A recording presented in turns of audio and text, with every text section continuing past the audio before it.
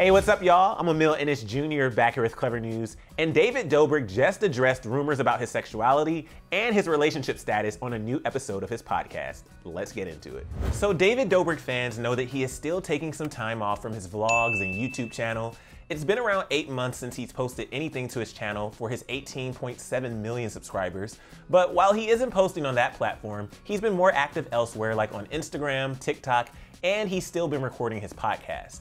So David Dobrik fans can definitely still get their fix of David outside of YouTube these days. And on a recent episode of his Views podcast, he opened up about rumors surrounding his sexuality and dating life. Ever since his split with Liza Koshy in 2018, fans have wondered if David is dating other creators in his close inner circle.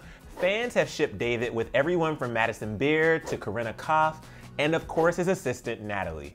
But despite all the dating rumors, David has always denied being romantic with all these rumored flings, and David just revealed that his silence on his relationship status has sparked rumors about his sexuality.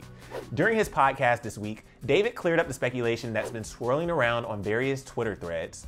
Yeah, bro, people think I'm bicurious. It was so funny. So there was like this whole Twitter chain going on, and everyone was like, this rejected Corinna, this rejected Madison Beer, and then someone responded and they're like, well, I think he's bicurious. And then the person responded like, no, at this point, he's just by himself. And while David laughed at this whole situation, he clarified whether or not he identifies as bicurious. Are you bicurious? You might be. No, I don't think so. He said something in a podcast. I think I said something that made it sound like it, and I don't want to be like, I'm not bicurious, because I don't really care. Yeah. But like, but no, I don't think I am. And so while David says he's not bisexual, he did make it seem like he's still single and hasn't found the right girl for him yet.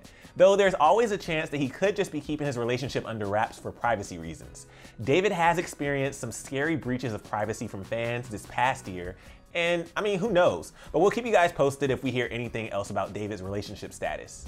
But if you want more on some of the privacy run-ins that David's dealt with, click right over here for another Clevver News video, and then let us know if you think that David will get into a relationship soon, or if he'll stay single for a while down in the comment section below. I'm your host, Emile Ennis Jr. You can find me on Instagram at Emile Ennis Jr., and I'll see you soon right back here on Clevver News. Bye, y'all.